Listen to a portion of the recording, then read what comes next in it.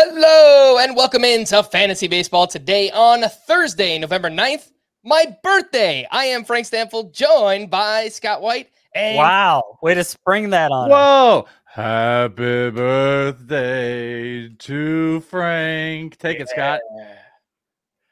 I think there are copyright issues with that song. I'm not that good. Happy birthday, man. Thanks, buddy. That is Chris the Welsh. Today on the show, I have a bunch of observations from the players I saw out in the Arizona Fall League. It's a Frank's scouting notebook, if I say so myself. Welsh and I interviewed Rays shortstop prospect Carson Williams, and the Angels have hired a new manager. I mentioned yesterday I had a great time out in Arizona.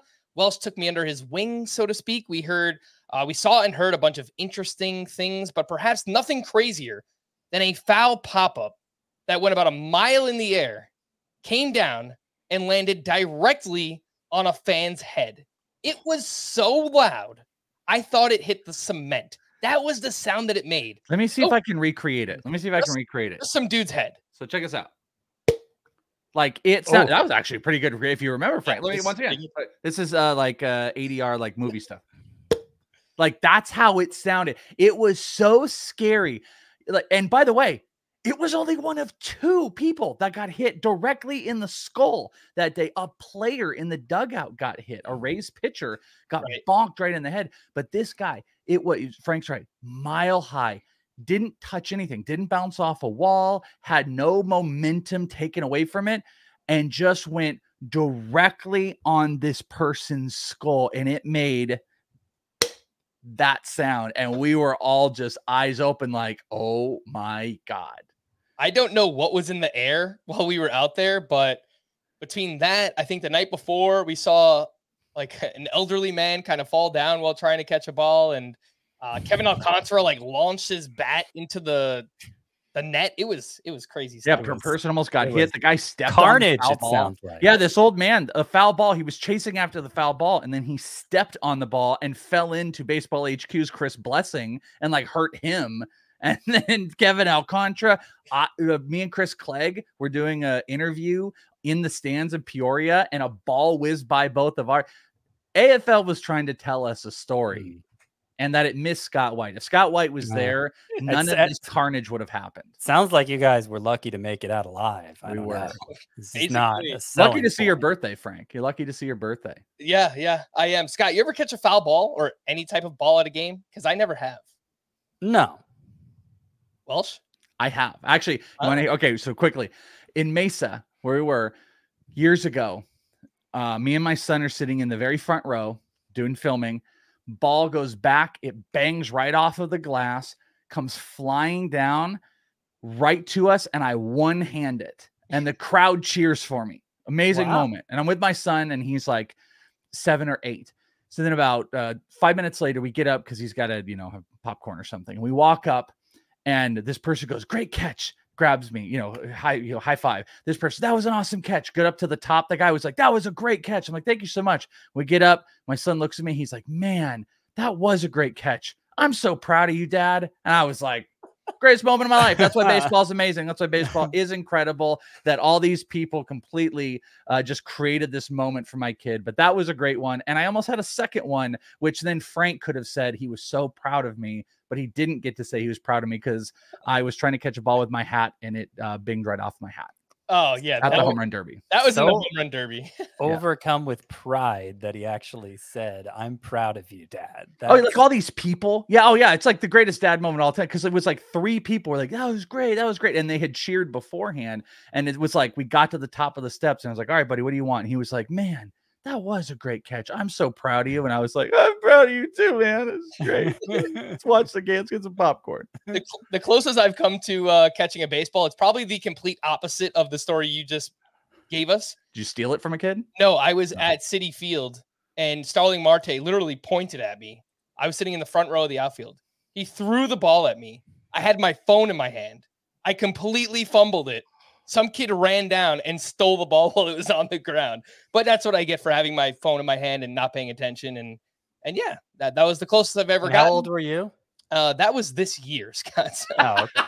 So It's probably better that the kid got it then, right? Yeah, I mean, I probably would have given it to a kid anyway, but like, yeah, I never caught a ball at a game, and whatever. I'm mad at myself. Let's talk about the Arizona Fall League, some observations.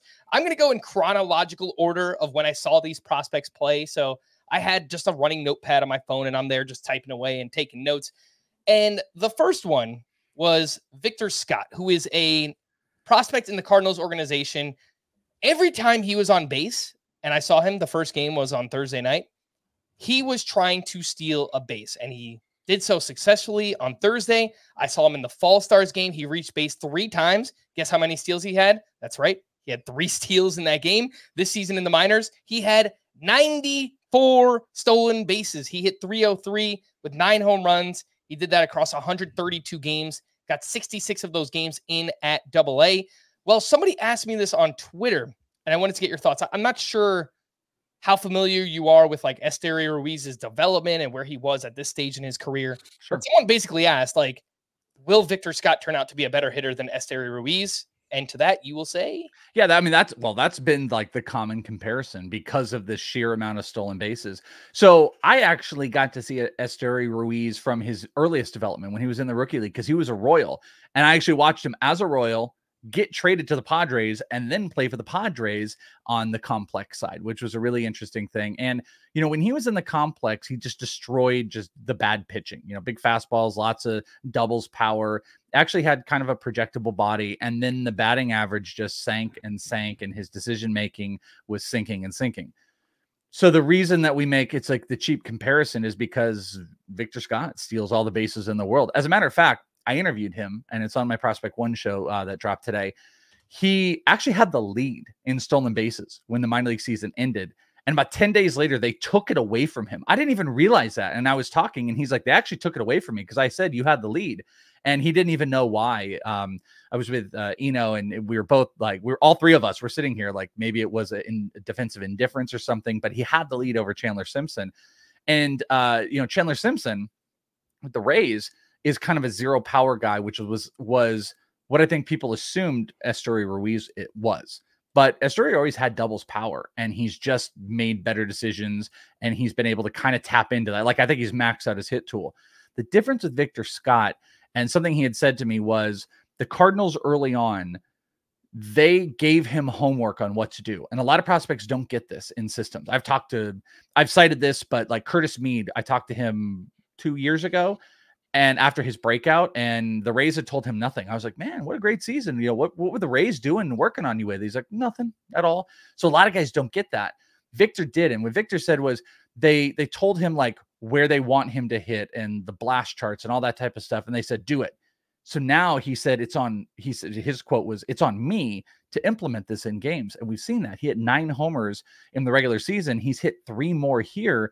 You can see there is a loft approach to his swing. It's not a full ground ball approach. He kind of similar to what James Triantos told you and I, Frank, that I think Victor gets in front of pitches just like a little bit early, which is enabling him to barrel, and he's tapping into some of that power. I think, as Chris Clegg had said, Victor Scott can absolutely be a better version, or what we really want, from Esteury Ruiz. I think he can hit for better average. I think there's more power in there. I think he's as dynamic of a stolen base guy. And we talked a lot about his stolen bases and the work he has put into it. Because I literally was trying to be like, hey, is it speed or is it reading the pitcher? And he went into this incredible breakdown of how he's approached stealing bases.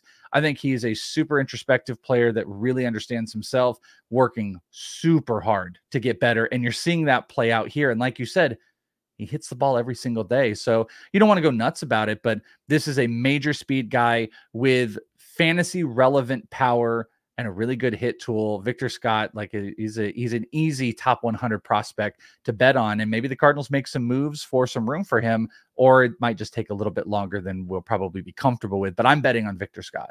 Yeah, that's where I was going next. And I was going to ask you, Scott, I'm not sure that we'll see Victor Scott this season coming up in 2024. I mean, again, he did get some games in at AA. There's a possibility, but the Cardinals, just from a playing time perspective, they kind of have this logjam right now with all these outfielders. So I'm not sure that they really need to rush Victor Scott at this point. Yeah. Yeah, I'm pretty skeptical of this profile in general. Where it's, we see the 94 steals from Victor Scott, and it's such an eye-popping number, especially because stolen bases are always in such high demand in fantasy, but they're really not that valuable in real life. And certainly over the past couple decades, we've seen teams approach base stealers as if they're not that valuable. You think back to past prospects who had tons of speed and not much else. Like Billy Hamilton. Billy Hamilton, but more recently, more recently, like Vidal Brujan, we thought he was going to be a big deal in fantasy, and he fizzled out pretty quickly. Even Estuary Ruiz, he ended up with a ton of stolen bases, but even on a terrible athletics team, they kind of got tired of the low OBP without much power in their lineup. I know, look, I got Victor Scott's stats pulled up. He's walked a lot in the Arizona Fall League. He does have the 3 home runs, only a 417 slugging percentage, I'll point out, in Arizona, 425 slugging percentage in the minors this year. Estuary Ruiz, frankly, delivered more power in the minors than we've seen from Victor Scott so far. I have been pretty open-minded to Sal Frelick being a strong fantasy option, and he doesn't have much power. He's definitely speed over power, but he has A+ contact skills. Same with like a Stephen Kwan. So they do have another tool in there beyond just the speed that I think makes it more likely they stick as everyday players in the majors. I'm not saying Victor Scott won't be a major leaguer at some point. I'm skeptical he'll play enough for us to care about him in fantasy. And I don't know that he's going to be in my top 100 prospects for this upcoming season. Let's move over to one of the other big names that's out here, that was out in Arizona that I saw, Guardians prospect Chase DeLauter, who was probably the most poised hitter I saw out there. Game on Friday afternoon, which was just loaded with talent. DeLauter was there, Kyle Manzardo, Kevin Alcantara, James Trianto. So a lot of names in that game. But DeLauter is one that stood out. Obviously, a great feel for the strike zone. He went 1 for 3 with a double in that game. He also had 2 walks. Out in the AFL, he's got 5 homers, 5 steals, more walks than strikeouts, 14-11. He's got an 899 OPS. He is 22 years old. He got up to 6 games in AA. Scott, I'll come right back to you here on Chase DeLauter. Do you think there's a chance that we will see him in 2024? Well, I mean, the lack of reps hurts his chances. He's a talented player. I did have him in my top 100 prospects this past season. And because of the foot injury, right? That's when he missed most of the season with a fractured foot. He ended up playing only 57 games. So that puts him behind a little bit. And I know somebody like George Valera, who I didn't have such a great year this past year for the Guardians, but he's been regarded among their top prospects for a long time, and he's further up the organizational ladder. So I would imagine he would get a shot ahead of somebody like Chase DeLauter. But the Guardians, they've had trouble filling out their outfield for years now. And ultimately, it's going to come down to performance. If DeLauter is able to use this strong AFL performance as like a springboard into next year and really hit the ground running at AA, move up to AAA quickly, I mean, it's going to come down to performance in the end. I think he's talented enough to make it happen.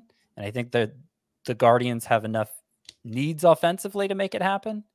But whether it happens, I mean, I think it's going to depend on the player. Welsh, long-term, what are you thinking here with Chase DeLauter? Because just in my mind, I'm not sure that he turns into like maybe a stud fantasy player, but I think someone that hits for solid batting average, gets on base. Maybe he's like a 15-20 homer, 15-20 steal. Maybe I'm just selling him short too. But what do you think about what you've seen from Chase DeLauter and maybe his long-term upside? Yeah, I mean, I've said that I think he might be he might come out of this as like the best major league player at the end of the day. Physically, the most talented. He had the best presence inside the zone. I mean, you just don't fool him. I think he had 11 total strikeouts out here. He's walking more than he's striking out. That's kind of a constant with him. His decision-making is elite. It reminds me of like how, is that quite how Vlad was, Vlad Jr. when he was out here in the AFL? Like the bat, like Vlad was only swinging in the zone. Like he was swinging at his pitch. It was a very advanced approach. And DeLauter's got kind of that, again, they're not the similarities in that, but like the same visual approach to the zone. And he attacks it with just pure raw power with a swing that not everybody likes. And I think there's a decent chance from a fantasy perspective, DeLauter could be more valuable than Kyle Manzardo when it's all said and done, because you're looking at a 2020 guy that I think is primed to be a number 3 hitter for a team with the decisions he makes, the contact he makes. He leads the AFL in RBI, and he has done that. He's pretty much held it the entire year that he's out here. So I think there's a decent chance he is a 5-tool contributor, and maybe Manzardo is going to be a little bit more elite power, might struggle with batting average. We'll see. But I think DeLauter could be the better fantasy option. So I'm a big buyer on DeLauter. I think Manzardo contributes way more this year. I completely agree. Valera is the top guy first, but I do believe we will see DeLauter in 2024 in some capacity with the Guardians. And long term, I would bet on him. He's a guy I want to buy I mean, he brings an element of speed that Manzardo is completely lacking. 5 steals in 21 AFL games. So, just from that perspective. And I do like the plate discipline a lot for DeLauter. That's something he and Manzardo have in common. All right. In that same game on Friday afternoon, I mentioned this name already, Kevin Alcantara. He is a Cubs prospect. Big dude. We're talking 6'6". I think there's a lot of power here. We saw it, a loud triple to left field that he hit, just barely missed a home run. And then later on in the game, he had an impressive inside-out swing. He went to right field, which scored 2 runs. But on the opposite end of the spectrum, pretty much completely, we have Caleb Durbin, who is his teammate.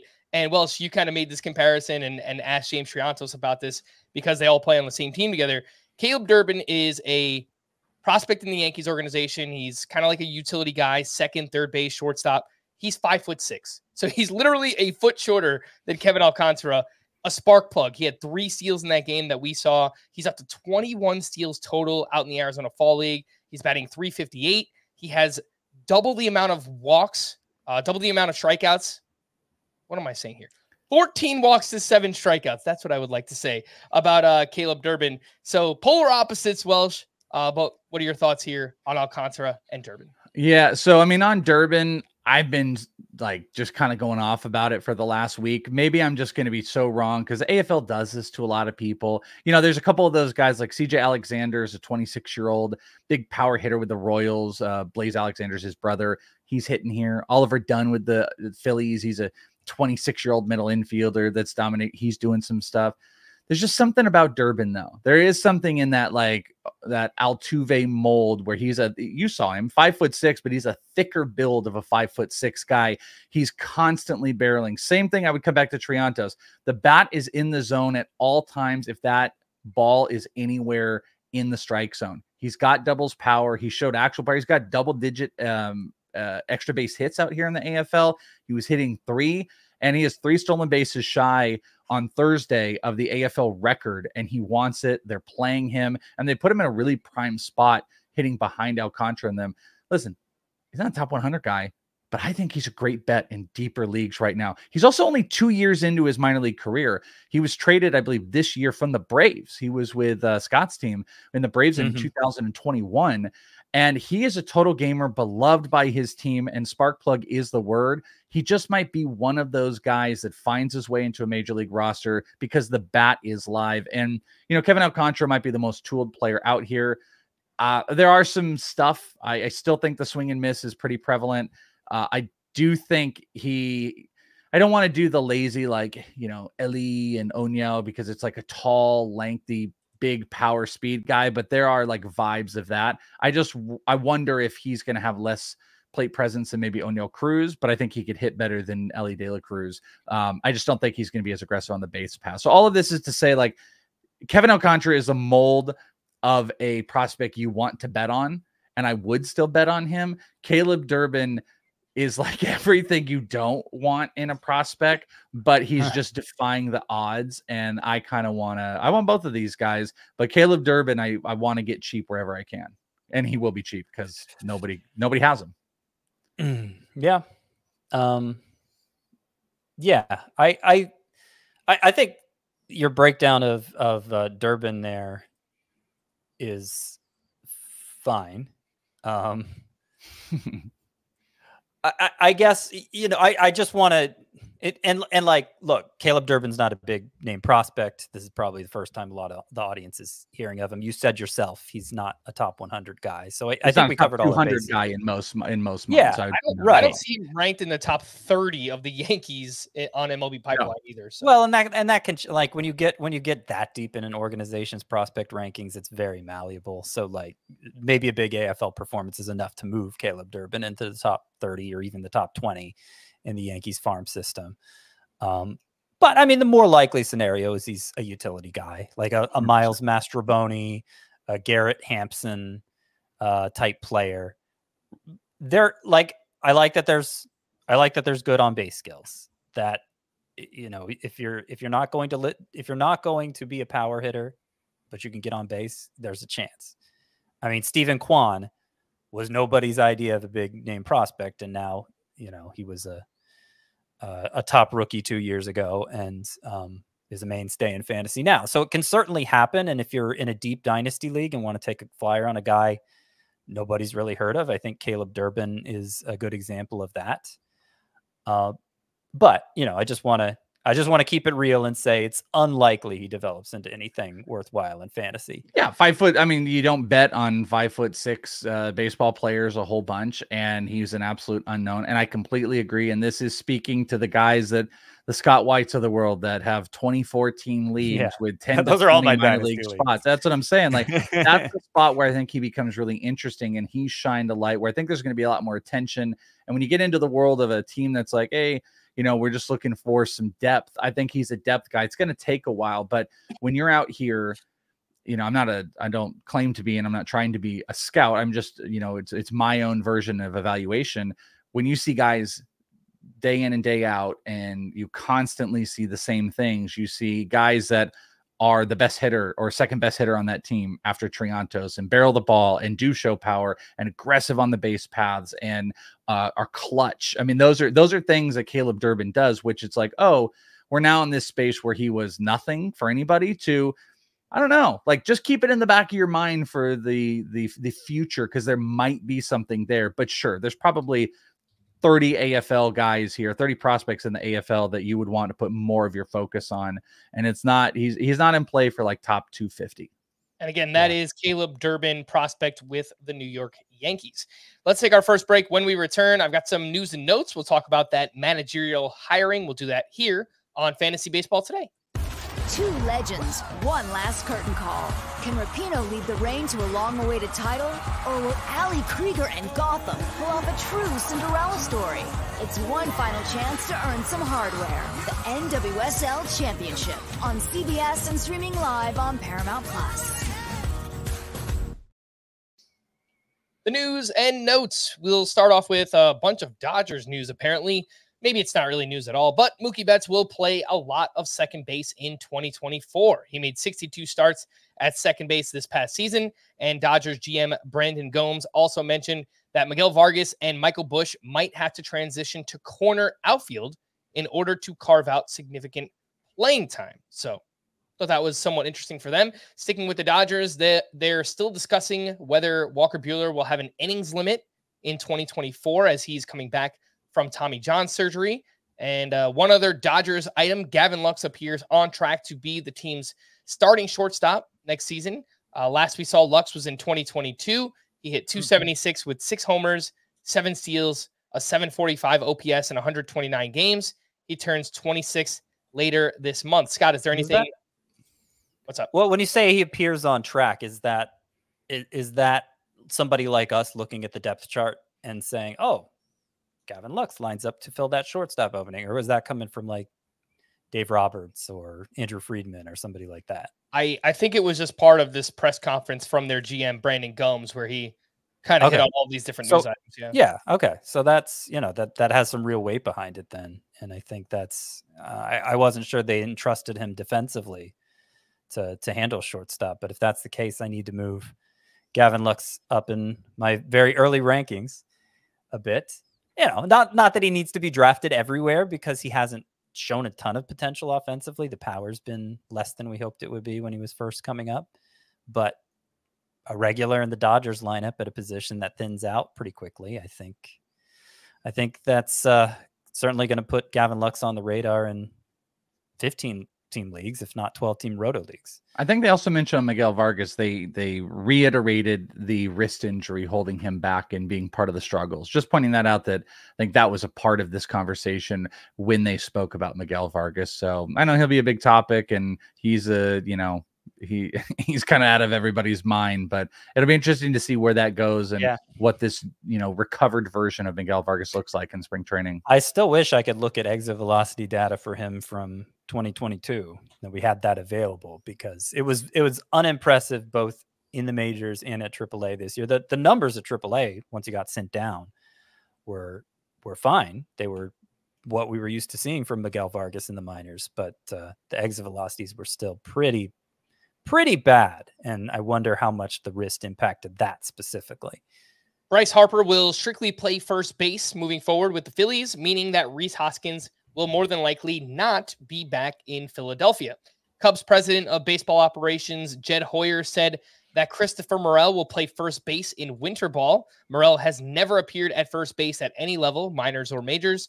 In 107 games last season, Morel hit .247 with 26 homers, 6 steals, and .821 OPS. The guy has tools for days, there's no doubt. 95th percentile barrel rate, 81st percentile sprint speed for Morel, but a 31% strikeout rate.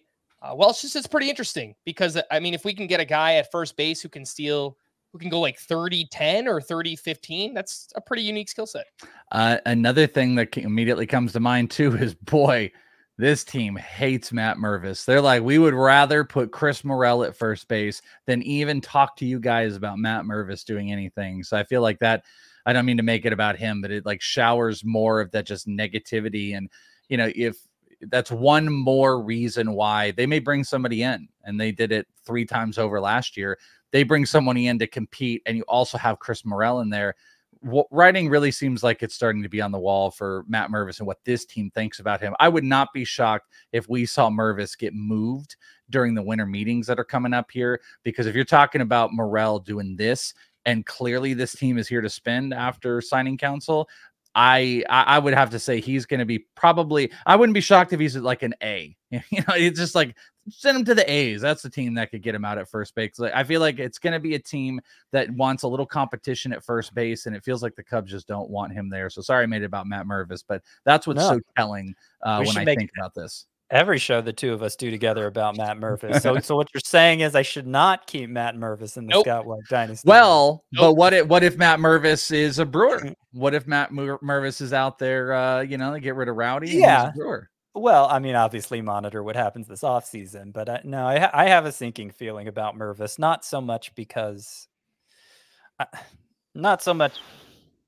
doubt the talent, though I do think there are reasons to question it. But just because of the way the Cubs have approached him and continue to approach him. And it's very different than what we were hearing as he was breaking out 2 years ago, when they were saying internally they're comparing him to Anthony Rizzo.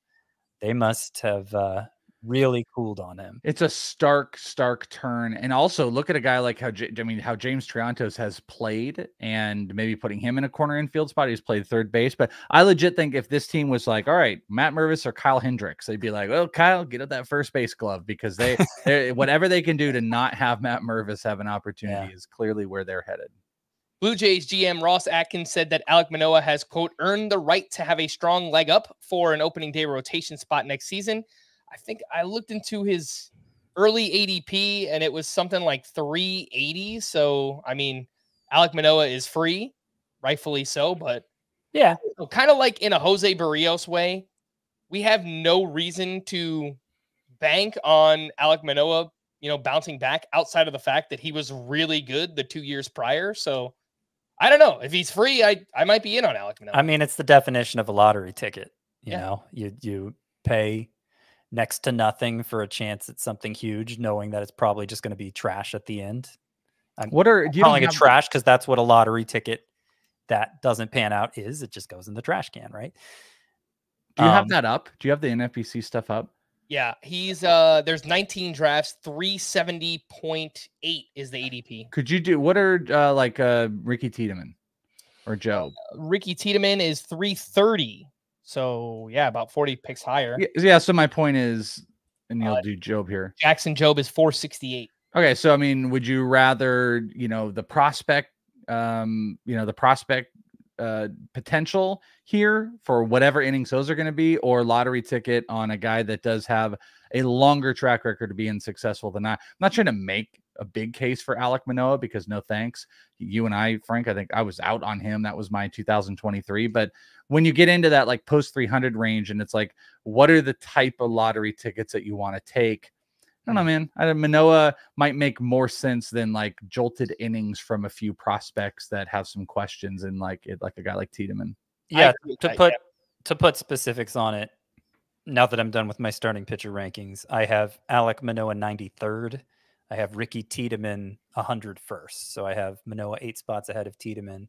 And Tiedemann is my highest ranked pitching prospect who has yet to appear in the majors at all. He's the highest ranked of that category of pitcher. So yeah, I agree with what you're saying there. Okay. White Sox GM Chris Getz wouldn't rule out Yoan Moncada playing multiple positions in 2024. David Peterson underwent surgery to repair the labrum in his left hip and will miss 6 to 7 months.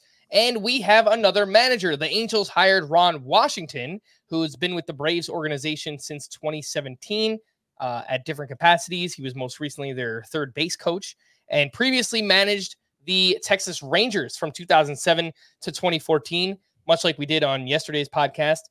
I like to look into some manager tendencies during that time, and the Rangers ranked 5th in steals during that run with Ron Washington. So perhaps good news here for like a Zach Neto or Luis Rengifo. There's like no one else on the Angels roster that I think is going to steal bases, but yeah, I don't think he's. Look, I mean, we're entering such a different era from stolen bases. I'm not sure how much managerial tendencies even plus it was a completely different era of baseball when Washington was last managing. Just given his kind of nature, I suspect he'll be somebody who encourages players to run, but yeah, guys who don't really have the capacity for that, I don't think are suddenly going. I don't think we're suddenly going to see Mike Trout start to steal bases again because Ron Washington is the manager for the Angels. I mean, the main thing Washington is known for, as anybody who's seen or read Moneyball knows, is coaching up players on the defensive side, particularly infielders. And so I wonder how much that played into the Angels' decision to bring him in, as they're introducing new infielders like Zach Neto, like Nolan Shanwell, to just kind of help do for them what happened for Dansby Swanson and Austin Riley in the Braves organization, where they went from being defensive question marks to true standouts. And I don't even know how Neto ranks defensively. Maybe I'm not giving him enough credit. Maybe he already is a standout, but it couldn't hurt. It couldn't hurt to let Ron Washington go to work with them. I mean, otherwise it's weird, right? The Angels, I don't think any of us view the Angels as a contender with Ohtani presumably gone next year. So why are they bringing in a 72-year-old? I think it's mostly for player development reasons. Yeah, maybe. I mean, but I also think there are some teams that are just poised to always have the presentation of like, hey guys, we're winning. This is one of the best hires on the market. He can coach up our players. Like, there are teams that are always trying to sell the market that they will be competitive when we all clearly know they will not be competitive. I love the idea of Ron Washington. If this organization had a bunch of players that were coming up and needed to be coached up and developed, but they don't. They literally just brought up the guys. There's almost that system it's atrocious, and what he can help is so very limited. Maybe we're going to see a stark change, but I think they can present Ron Washington in a way to people where I think he would be suited better for like a younger team. If you got the Netos, you're creating leaders, you're creating better defenders on really good hit tools of young players, but there's just not a lot of those guys in that system. A team like that is maybe like the Reds, that's graduating a bunch of young infielders. Yeah, great. Or a team like with Dusty Baker taking over the Astros a few years ago, like that's clearly ready to contend already. Because Ron Washington, 71 years old. I was aging him prematurely. 71. Reds are the exact like that. But he doesn't have a decade of potential managing the Angels. I wouldn't think. We've seen managers in their 80s before, but I wouldn't grave yet. Yeah.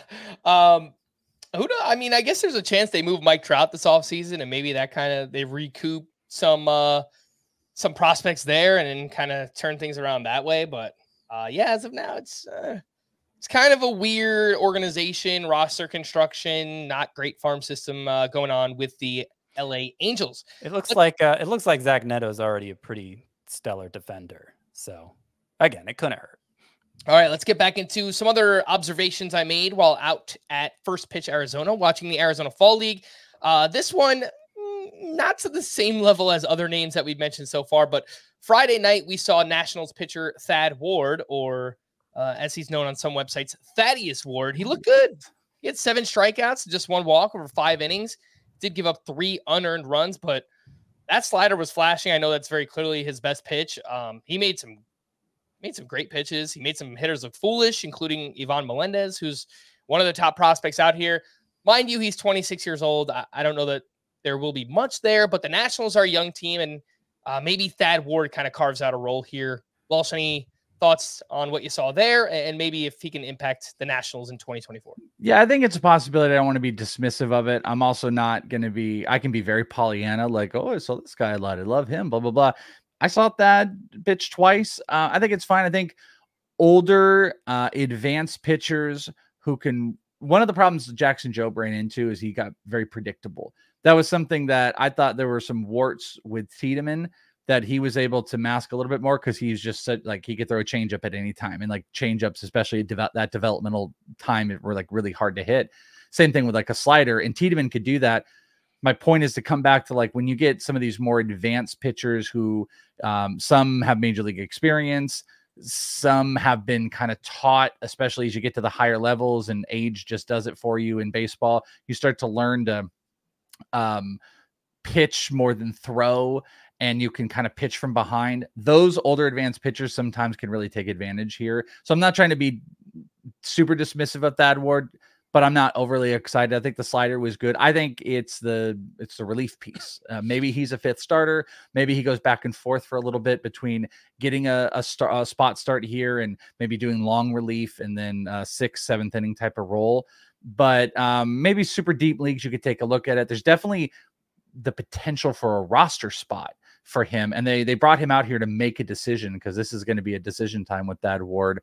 But I'm not overly optimistic, frankly. On that team, I like Davis Daniel, who was with the Angels, also probably somewhere between relief and a 5th role.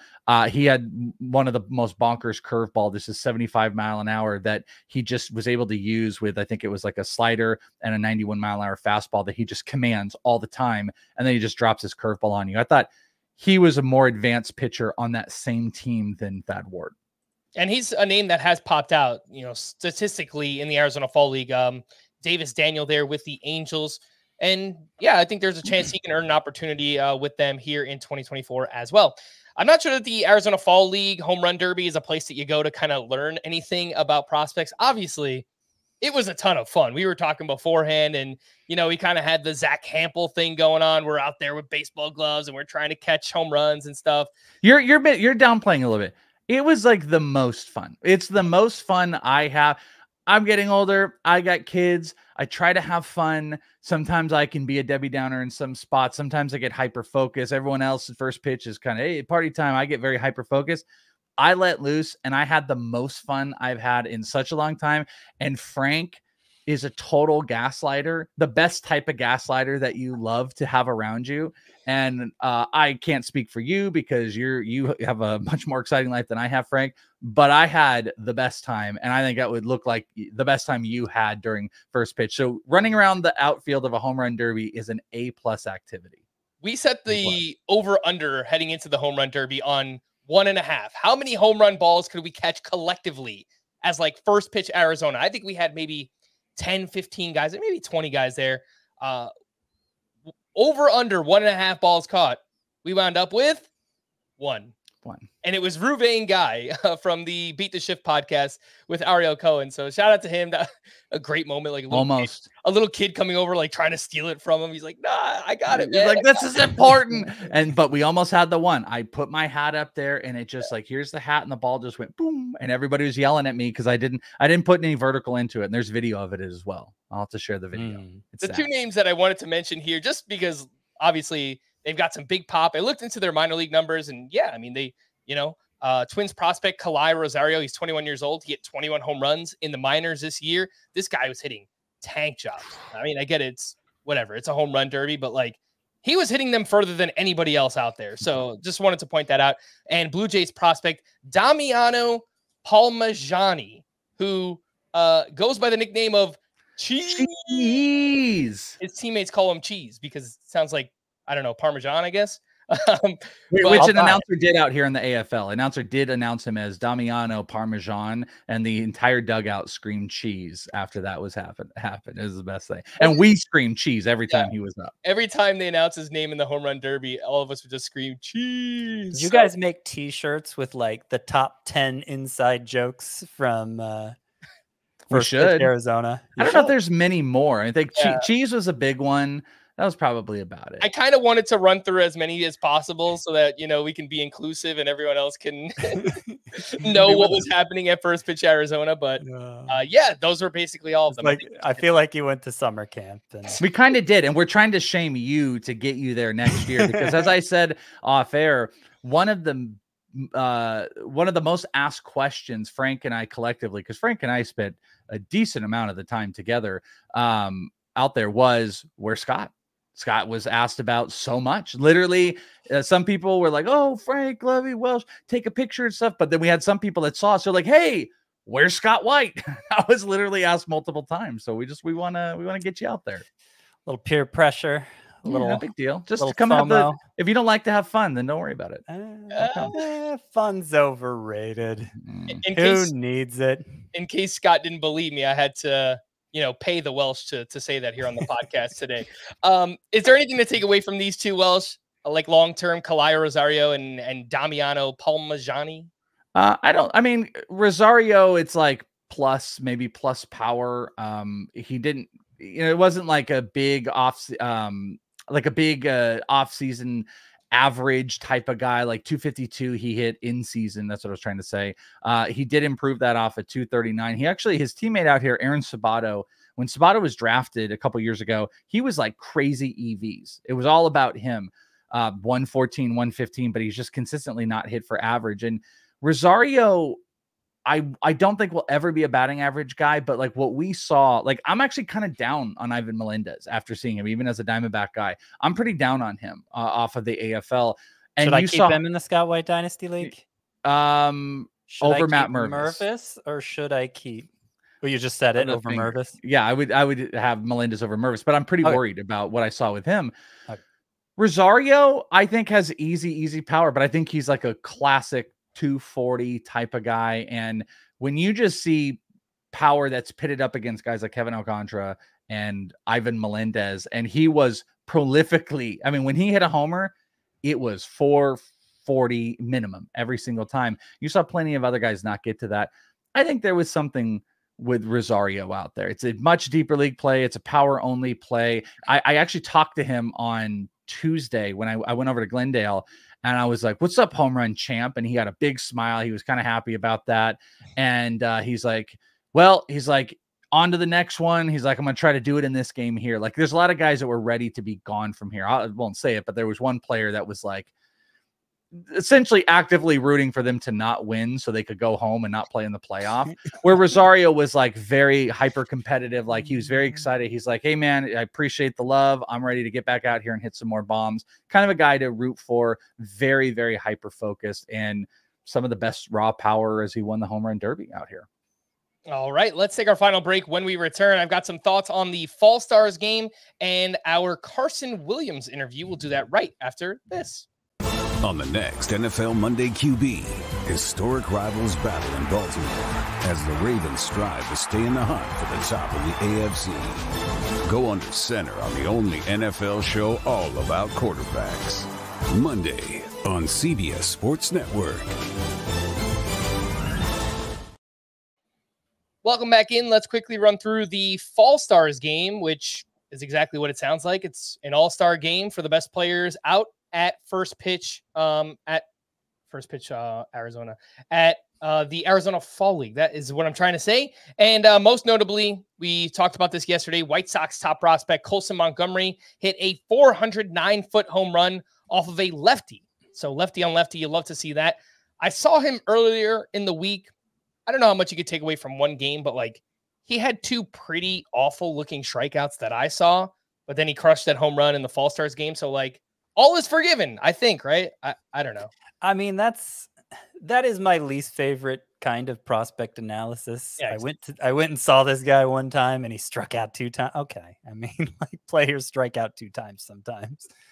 But he struck out like 29 times when he was out here. But yeah, to that point. I had someone confirm with me. Yeah, he's striking out a lot out here, and he's not walking. We're talking about Colson Montgomery. Colson, I might have. The numbers have been terrific in the minors. For what it's worth. Yeah, 27 times in 20 games. Yeah, it's been a lot. I brought this up, AFL. I brought this up to Blessing, and because my assumption of watching Colson out here, because there's something to be said about like Brian Ramos, his teammate. Some people kind of may even like him a little bit more because he hits the ball really hard all the time. Is that like, I think Colson was here to be like hyper aggressive. And I think sometimes guys are just out here to be hyper aggressive.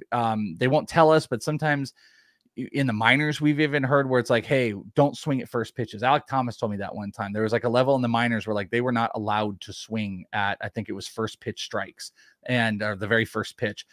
So I'm not saying that's what happened here, but I just, from what I've seen in watching him before and in person here, it just felt like there was I'm going to be here to be hyper aggressive with maybe it's off speed pitches or fastballs, and he's eating a lot more. I feel like it was an abnormal approach from what we usually see, and that's something that can happen out here because everything else still looks amazing. You know, he's getting bigger, the power, the big numbers are there.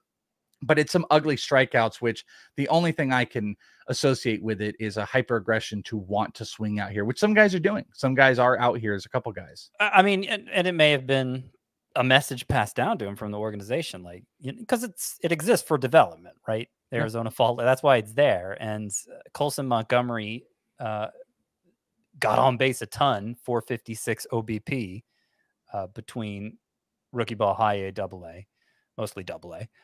This year. And but the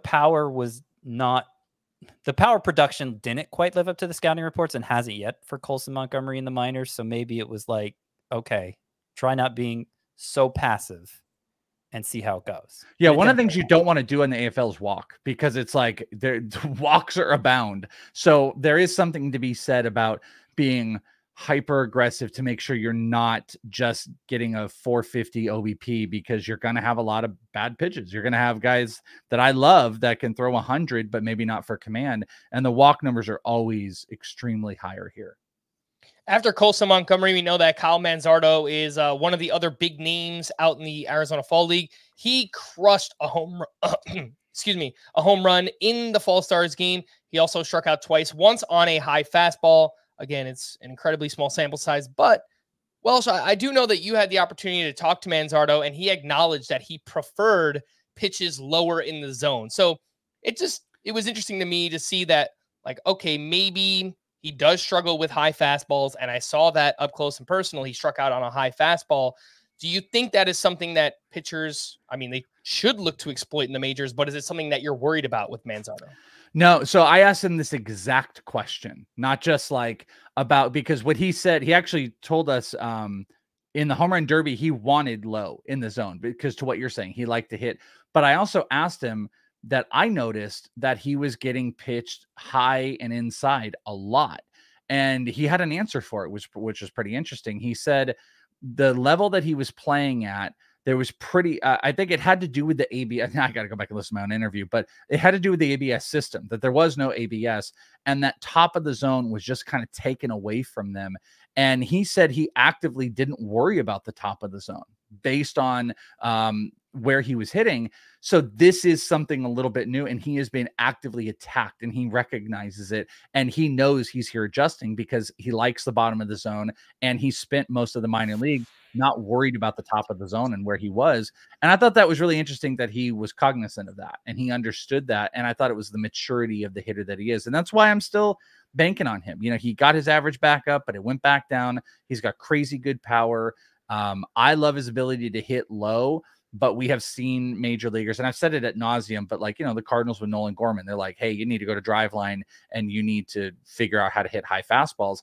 I think that's something that he's aware of right now. Like, he is aware of this upper zone is part of his work, and he can cheat a little bit on lower stuff.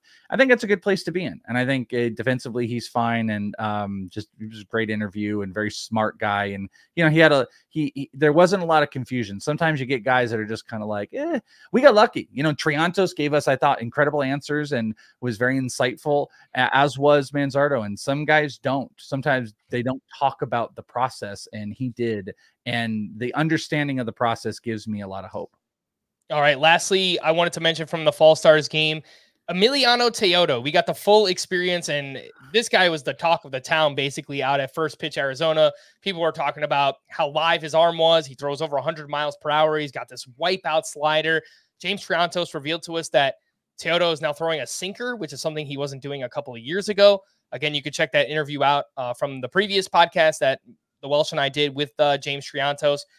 The full experience. He threw 1 inning, gave up 0 hits, 2 walks, 2 hit by pitch, 2 wild pitches, 0 strikeouts.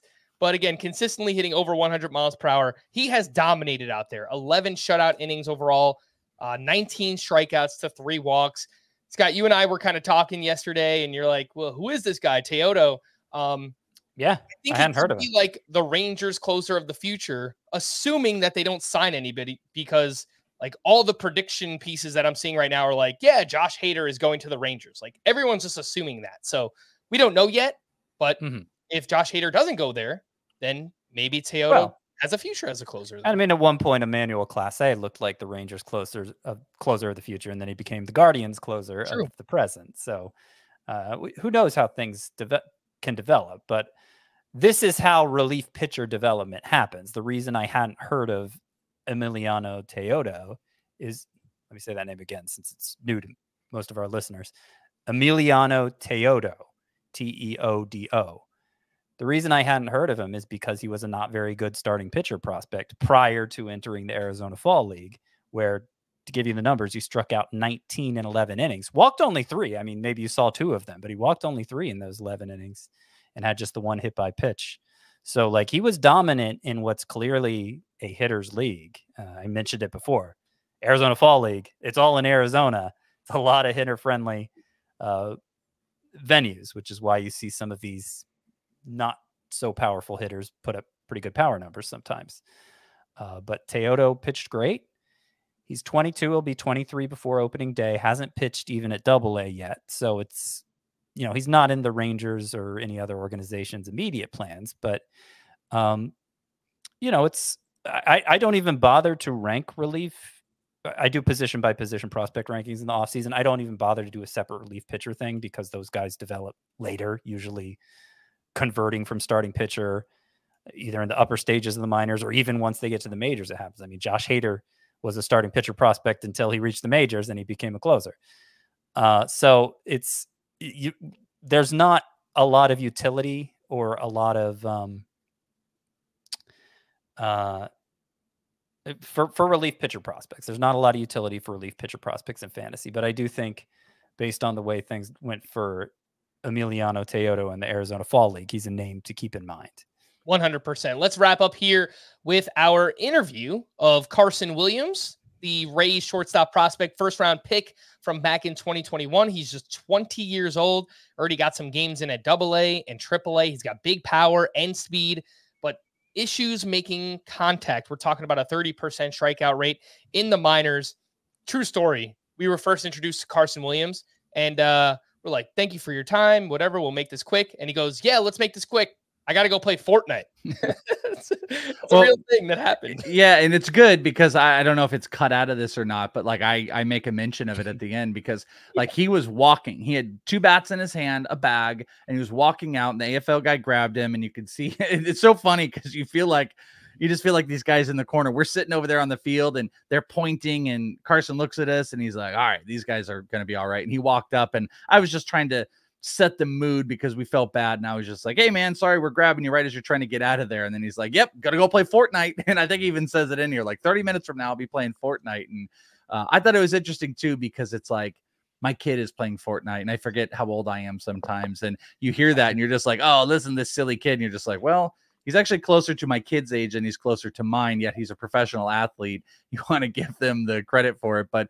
yeah, usually I work very hard to kind of, I'm forgetting the word, but like bring down the walls a little bit for prospects and just kind of like, make them feel comfortable. And I felt like he almost got us a little bit, and it almost threw both of us off. We're like, oh, Fortnite, because it wasn't even just like a half joke. It was like, yeah, no, the new season's out. I haven't even played it yet. It was like a real thing. And we're like, all right, man. So I'm still dying to know how he does. So none of us are going to know yet, but that was the setup to the interview. Yeah, we should have got like his gamer tag or something, or I don't know what the kids call them anymore. Anywho, let's wrap up. This is Ray's top prospect, Carson Williams. He's talking about what he's working on in the AFL, a little insider scouting report as well on his former teammate, Junior Caminero. It's Welsh, it's Frank, and we are here with Tampa Bay Rays, Carson Williams, one of the big studs out here in the AFL. Actually, one of the craziest things I was thinking about was when you were here, when you got announced to be here, you're actually like the top prospect according to Baseball America. What kind of a weird feeling is that when you are anointed as the top guy? I mean, you had Vlad Jr., Ronald Acuna, big years. Mm-hmm. You're the guy that got right out there. There's a lot of like kind of extra pressure, but I feel like you can handle it. It's an honor. It's an honor for everything. Everything coming my way, I just kind of, every day is a day to get better. Yeah. The experience in the Arizona Fall League, playing with a lot of great players, what have you pulled out of that? Because you've had a really interesting year too. Lower levels, we had some higher strikeout rates. You dropped them when you caught up. So like you've shown so much maturity and a lot of advancement, and you're getting to put that on display here. Have you taken the regular season into the Arizona Fall League? Absolutely. I think our manager Mo says it best. This is all practice. Every single day is practice in the minor leagues and including the AFL.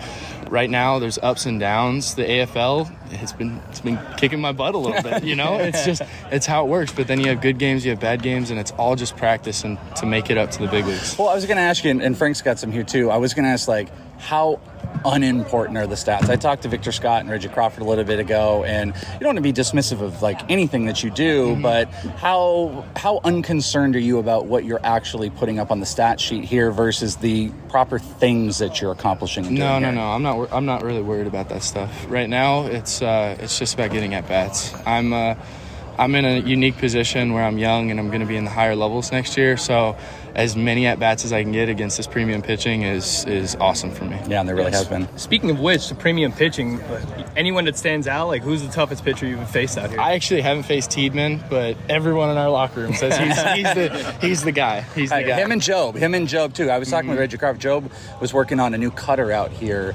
That's kind of a hard experience. Reggie Crawford actually had this to say. He said, you get these scouting reports on some of these guys, but then you might have guys out here that are working on completely new stuff. And how do you even work through that? There's hitters that make their plan based off that stuff, and they sit on pitches and stuff, and that makes it a lot harder out here for some guys.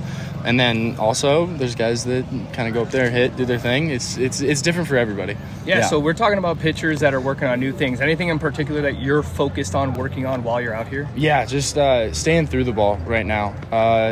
Started this whole thing off and kind of have been pulling off the ball a lot here. So just really trying to stay through the ball and make good swing decisions. Is that about the strikeouts? Is that about minimizing that? Because it gets overplayed. Strikeouts get overplayed quite a bit. But the strikeouts for me at this point, they of course they matter, and you want to keep them down as much as you can, but that's not what I'm interested in right now. I'm trying to find ways to hit the ball hard, put it in play, and that'll take care of itself.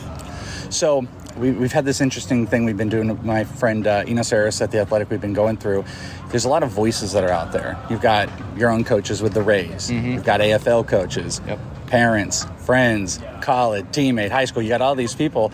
How do you quiet the voices, or maybe find a focus point on what you need to do? Because there are so many people that are telling you what you need to do. Yeah, keep your circle small for anybody out there who goes through all this stuff. Keep your circle small and respect everybody's opinion.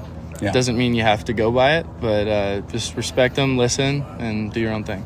But like in that same respect, do you have to trust in what you've learned through this process to get you to those next steps? That's what's Absolutely. really important. Yeah, you need to.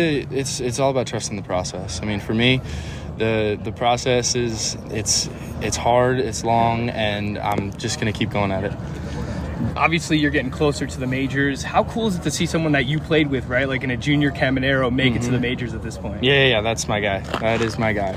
I go to him for offense, and he comes to me for defense. Yeah. So I love that kid to death. He deserves it all. He's probably one of the best players I've ever seen in my life. Really? Oh, my gosh. Go ahead. Oh, I was going to say, have you had this moment where you're like, oh, my God, he's there. You could be there, like, really, really soon. You're a young player. You're very smart. You acknowledge, like, where you're at in that. But to see him progress, like, you two could be playing with each other in, like, 6 months. Yeah, absolutely. That's the goal. I mean, I think next year we're going to work on the things I need to work on with the swing. I'm going to keep my defense solid, and we're going to see where I can get up to. On Caminero, I wanted to ask, what's the advanced scouting report? What's your idea, like, playing with Caminero? What can you tell us about him? About him, brings a lot of energy. Kid's electric. He's the best bat I've ever seen in my entire life. And awesome. For any pitchers going against him, don't miss. Don't miss, because it's going to go really far. Last two things. As far as this season just went, who's the toughest pitcher that comes to mind? First pitcher that comes to mind where you're just like, oh my God. There's too many. There's too many. Well, because you also went AAA, AA. You had a lot of interesting experience. It could be here, too. Yeah. I couldn't tell you. I'm not great with names. I want to say my guy Logan Workman. I was telling him, by the way. Well, that's my team. I know, but you got to place him here. He's 96 nasty. Just all the time. Yeah, I feel like people need to understand. His changeup is his best pitch. Yeah. And it's not fun. No, and he's got 96 command all the time. He's a crazy, crazy talent. Very, very good. Last one is just 2024 goals. Obviously there's stay healthy, there's improve on some of the simple logistics, but are there any like hardcore statistical goals or anything that you really want to accomplish? No, just want to become a better hitter, better defender, better person, better athlete. All together. Season 1, Chapter 5, Fortnite. Oh, gosh. What do we do? What's the gun? The gun? Oh, gosh.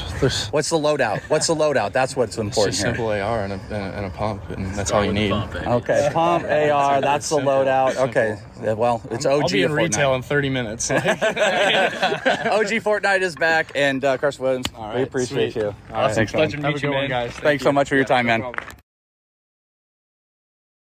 Again, thanks again to Carson Williams of the Tampa Bay Rays for giving us his time, and to the AFL for hooking us up there. And obviously there's some interesting stuff that he talked about. He acknowledged that the AFL was, quote, kicking his butt. And as of now, he's batting .246. He's got 30 strikeouts, over 80 plate appearances. That is a 38% strikeout rate. Not exactly what you want to see from a kid who has struck out as much as he has in the minors. But you know, Welsh, I wonder, because like he said he was like just focusing on hitting the ball hard. So like maybe strikeouts, he just, like he said, he just doesn't really care about that right now in the AFL.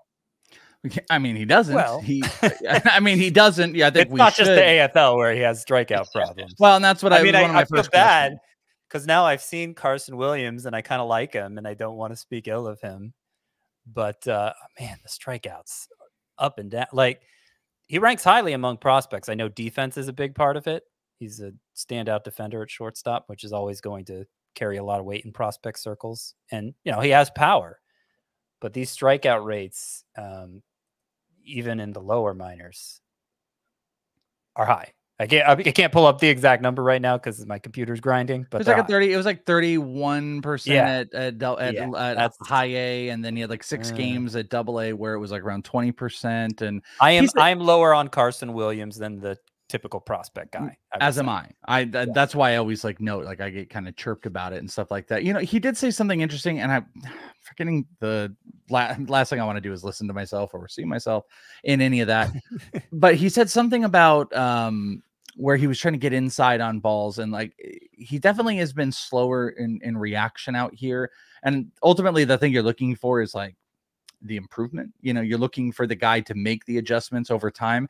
I think it's very positive that he's unaffected, that he recognizes maybe where some of those swing and miss issues are coming from, where I think he was saying he was just like things are getting inside on him, but it's like high fastballs have been a problem. It's tough because he's very likable. He's very engaging, stares you in the eye to both of us. I mean, they're actual people. They can't be people for me. They these need are to be human snaps beings on a page so I can remain objective. I did an interview with a prospect one time who's in the majors right now, who did not look at me for 9 straight minutes. We did an interview. He was like so engaging to the prep and back and forth. And the minute the interview started, he just like looked away. But like Carson Williams is like, he's very engaged, smiling. He's a very smart guy. And those are the type of people you kind of bet on it. Plus, you should acknowledge he's younger. But I do think there's a gap between like, hey, he's the 20th best prospect in baseball to where the development is and where it could kind of go. But yeah, he's kind of easy to root for. He's a nice guy. Yeah. And I'm dying to know how he's doing in Fortnite, how many crown wins he has. Last point, what he said on Junior Caminero, quote, best bat I've ever seen in my life for any pitchers going against him. Don't miss. Caminero, a consensus top 5 fantasy prospect. He got 7 games in with the Rays last season, crushed the minors, hit 324, 31 home runs, a 975 OPS as a 20-year-old for Junior Caminero. And across 18 drafts so far, his ADP is 195. Does that sound like an appropriate time to buy Caminero, Scott? Do you know where that is among third basemen? Because I haven't done my combined rankings yet, so I can gauge if I'm in line with that or not more if I know where he ranks at his position. I bet that's like 15, 16. That makes him 19. So I have him 12th. It's just behind Jake Berger and Isaac Paredes in ADP. Okay, and it sounds like it's quite a bit different from that mock draft we looked at that you did the other day, Frank. It sounds like that was a real draft, Scott. I'm sorry, that real draft you did. I have Caminero 12th, and I imagine he's going to move up in ADP as there gets to be more ADP. All right, well, jam-packed episode. We're going to wrap there for Scotty and the Welsh. I am Frank. Thanks as always for tuning in to Fantasy Baseball today. Please make sure to follow and leave a 5-star rating on Apple or Spotify, and we will be back again next week. Bye-bye.